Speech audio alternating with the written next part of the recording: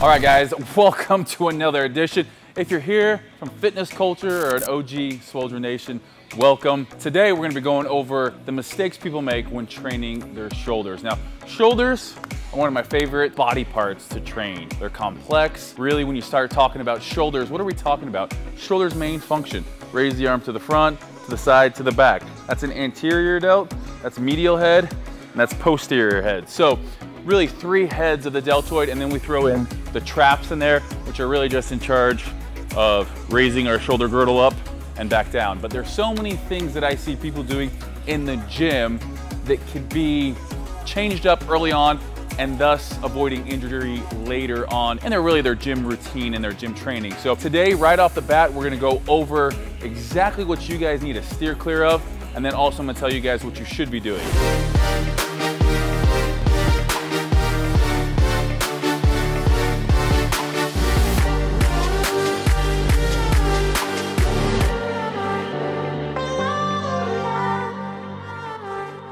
So the first 3 points I'm really gonna make all have a relationship together, and it starts off with structural imbalances. So what I mean by that is we press a lot.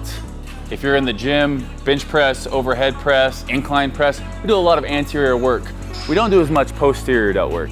If you look at most bodybuilders, most professional bodybuilders out there, or just your every average day Joe, they have a lot larger of an anterior delt than a rear delt. Even in a ratio, they're gonna have much larger developed anterior delts because there's so much more pressing rather than really targeting your rear delt. Now, when we target our rear delts on like a back day, for example, if you're utilizing really those lat muscles properly, you are using your rear delt as a secondary muscle, but not nearly to the extent that we allow ourselves to use our anterior delt as a secondary muscle group in something like a bench press or a tricep exercise or any kind of pressing exercises. Our anterior delt on all of those, you know, if you're doing a close grip bench press, if you're doing an incline press, if you're doing a tricep extension, a lot of times our secondary muscle is gonna be that anterior delt. And what happens is because those are such ego-driven lifts, it usually comes into play pretty quickly when doing a max bench press or a max reps at 225. So what ends up happening is that leaves us with overdeveloped anterior deltoids and underdeveloped rear delts. So we're gonna get more into that later on, but first we need to address some structural imbalances, meaning if you're not doing these things when you come into the gym and warm up, you're gonna leave yourself open for a risk of injury. So on our fitness culture programs, whenever we're doing any kind of pressing, we also work rotation. So with all the pressing that we're doing, it's important to also work that shoulder rotation in there as well. One thing you're gonna notice with these external rotators off the knee with a dumbbell is that my elbow is always being supported by my knee. I never wanna leave this unsupported and just be free in space with my shoulder moving weight.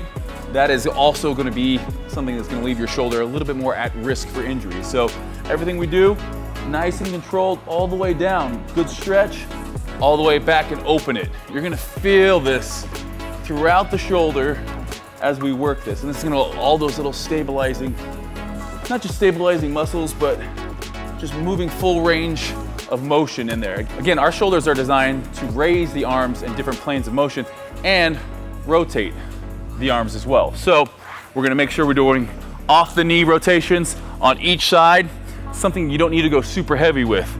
But coming into the gym, you see a lot of people doing this even with cables, standing up. You can do that as well. I like doing it with some free weight here and really getting a good stretch. So the cable I'm talking about is when someone has the cable coming out from the machine, usually has a pad underneath their elbow if they're doing it right, and pulling, externally rotating, and then switching the direction and internally rotating. Those are great as well. I prefer doing them with these dumbbells because again, the stretch at the bottom. I know exactly how far I should be going in each one of these. Typically we do 8 to 10 reps on these, and then we move on to our next exercise. So the next thing we're gonna do to improve structural balance in the shoulder is gonna be finding a bench that you can essentially lean over on and keep that forehead pressed against your hand. Now, you can do this kneeling here if you have to. Whatever you do, our main thing is gonna be to leave that forehead on our forearm. From there, we're gonna squeeze that scapula back and down with the shoulders. So right from here, boom. We do this in all rowing exercises pretty much as well. From here, we're going to raise that weight, and you can see it's nice and light here. You don't need a ton of weight. You're gonna feel this a little bit in your trap as well, the higher you get it, but the point is not to go up super fast. We're nice and controlled, especially at the top, getting a good stretch there, and then controlling it back down.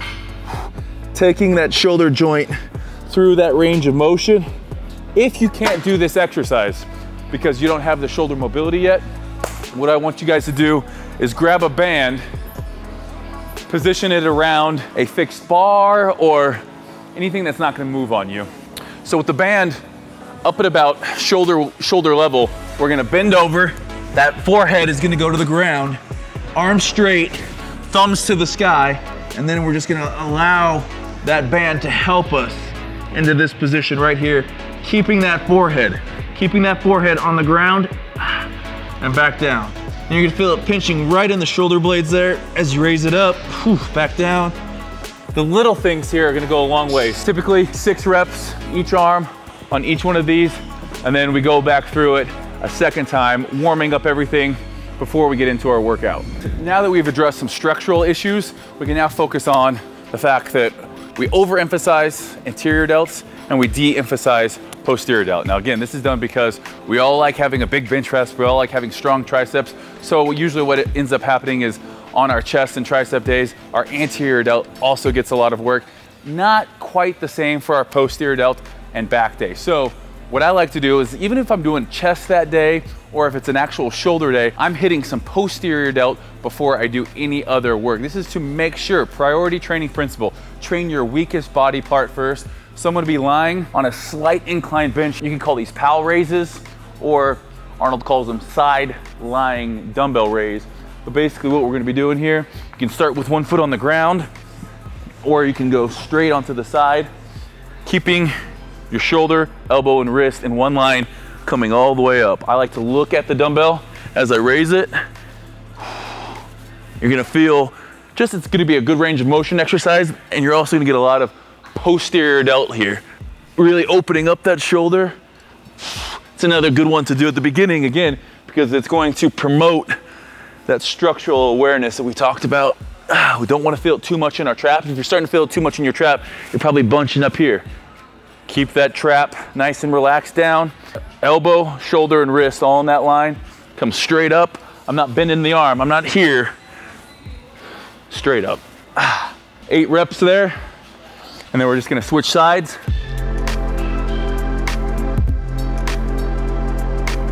First set, all done with our pal raise.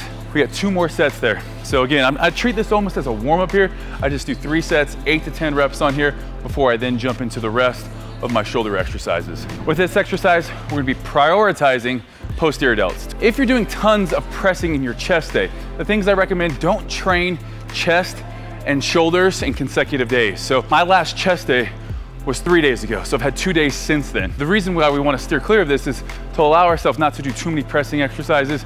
If I did chest yesterday and I come in today, I've already hit my anterior delt pretty heavily during that chest and tricep workout. So another thing, if you train chest and shoulders on the same day, make sure that you realize anytime you're doing a pressing exercise for chest, you're also doing a lot of anterior delt work. So if that's your split right now, what you need to be doing is back off. Besides doing posterior delt work first, back off of that anterior delt work and maybe dumb down the amount of sets you're doing for that anterior delt, get more of the medial delt, get more of the posterior delt in there. And structurally, when we start talking about why the medial delt is so important, if you're into bodybuilding or just want to look good for the summertime, when you look at shoulders, there's really 2 things to get shoulder width. You have your genetics, your shoulder girdle. How wide are your shoulders? You know, that's from your mom and dad. That is your God-given shoulder width. Someone like Steve Reeves had exceptionally wide shoulders. Now, he didn't have great medial delts, but he had wide shoulders, you know, a wide clavicle, and it set himself up for a great V-taper. Now, if you're not blessed with Steve Reeves type's genetics, what you need to do is you need to make sure you're training that medial delt. With all the anterior delt work we do, we often forget that that medial delt is gonna be much more important in creating that width. Now, Anterior delt, posterior delt, all of it. You need to have a well-developed 3D delt to have a good set of shoulders, but it's that medial delt that's really gonna give you that illusion of width. So after I do my posterior delt, I jump in and I do a medial delt, typically always. Those are my 2 weak points. I wanna make sure I'm hitting those with maximum effort. So I'm gonna be going down and doing a seated lateral raise. All right guys, this brings me to the third thing people do wrong, and that's go too heavy, which leads to improper form. So those 2 things are connected. When you go too heavy, you end up with improper form, which means you're not getting the most out of your workout. Now, what do I mean by that? With something like delts, they're relatively small muscle groups. So we're not gonna need heavy weight.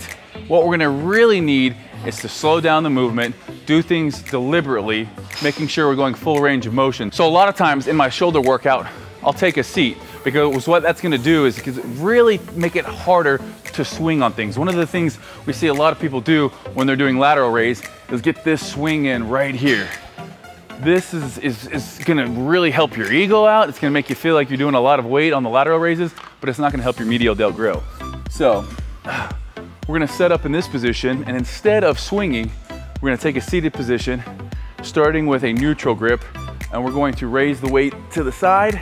And at the top, we're just gonna pretend we're pouring out a pitcher of water. And what I mean by that, at the top of this, we're pouring out, that pinky goes higher than the thumbs. So if I had 2 pitchers of water, I'm pouring that out. That right there, that movement right there, again, our shoulders are involved in rotating our arm.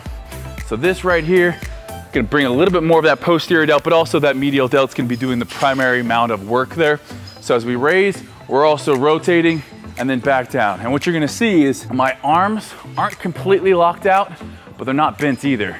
How many times have we seen this in the gym? Bent elbows, getting a lot more trap work than anything. Remember, anytime your hands go higher than your shoulders, so anytime my hands go higher than my shoulders, my trap starts taking over. So I like to go just slightly above my shoulders to make sure I'm going full range of motion, but the minute we start doing more than that, trap's gonna take over there. So again, we don't wanna bunch up and do lateral raises here or go too high. Keep those shoulders down and back, rotating at the top. And then at the bottom, we're gonna talk about constant tension. One thing you see a lot of people doing in any type of movement they do is they allow themselves to really rest in between sets. Now, if your goal is to get bigger, more aesthetically pleasing delts, I would really encourage you to have constant tension. If you're an Olympic weightlifter and your main goal is to clean and press, that obviously you don't want constant tension here. This press, this lockout, it's an essential part of your movement. So you have to know what you're training for. When we look from a bodybuilding perspective, this constant tension is what we're looking for, because that time under tension is really going to relate to an increase in mass and hypertrophy. So dumbbells out to the side, coming up to the top, twisting, back down, controlled. And I don't come all the way down and rest here. I'm stopping just short. 10 to 12 repetitions on this.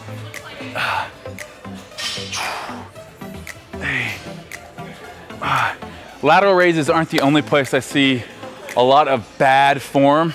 I also see it on the pressing exercises. So something like a military press or a standing barbell press or a push press. What I tend to see happen, people load up that weight and they start pressing here.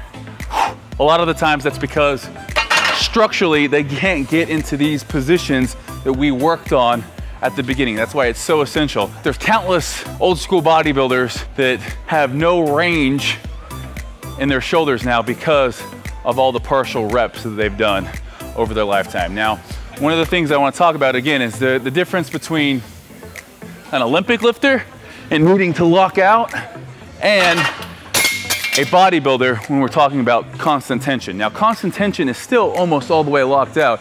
I'm still tension there. My elbow's slightly bent, but I'm still in a position where my anterior delta are doing a lot of the work. Locking out is gonna come from, if you are doing something for competition. But I still think, if you're locking out on things, you're still getting full range of motion, which again, that's gonna have its benefits. Constant tension, coming all the way down, coming just short of locking out.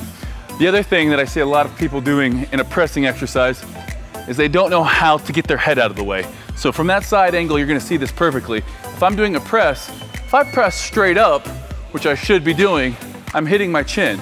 So what we need to do is we tuck our chin, move our head back, so it allows us to have a bar path that comes straight overhead. We finish that after that bar passes, punching our head through and coming back down. Now, for this reason, a barbell is gonna be a little bit more difficult than dumbbells for pressing. So if you're a beginner in the gym, it's imperative to learn how to not move the bar. Our bar isn't moving around our head. Our head is moving, and that bar path is the one thing that's staying constant. So make sure you learn how to properly press. It's gonna make everything in your shoulder workouts a lot better. And again, it doesn't matter if we're doing dumbbells or barbells, we wanna make sure that we're following the correct path. All right, guys, the last mistake people make when training shoulders is not getting enough variation with their exercises. Now, I know there's gonna be a lot of people out there saying, oh, you know, it's shoulders, you need some pressing, you need some lateral raises, but if you look at some of the great bodybuilders, you're gonna see the variety that they use. Besides just doing a static press, we're also gonna be doing push presses, behind the neck presses, seated dumbbell press, military press, hammer strength press. That's just the pressing exercises.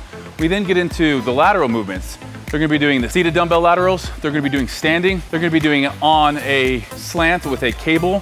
One of my favorites is doing on an incline bench because it really provides tension throughout the entire movement because we utilize gravity to pull that weight down, and the angle at the bottom doesn't allow us to rest. When we start talking about our posterior delts, besides the pal raise, we're gonna have a reverse pec deck that we're gonna really hammer our posterior delts on, a bent over T raise, as well as a wide Smith machine row.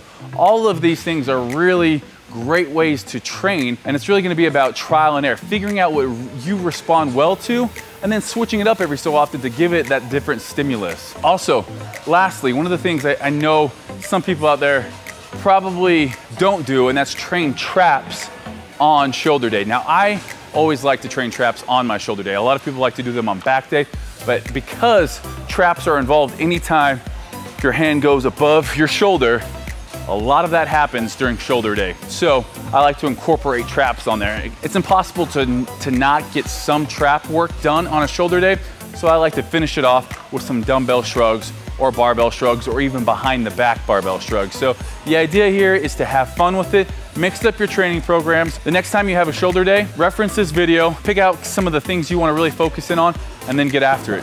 Thank you guys for checking out this video. Like always, subscribe, give this a thumbs up, and let me know what else you guys want to see.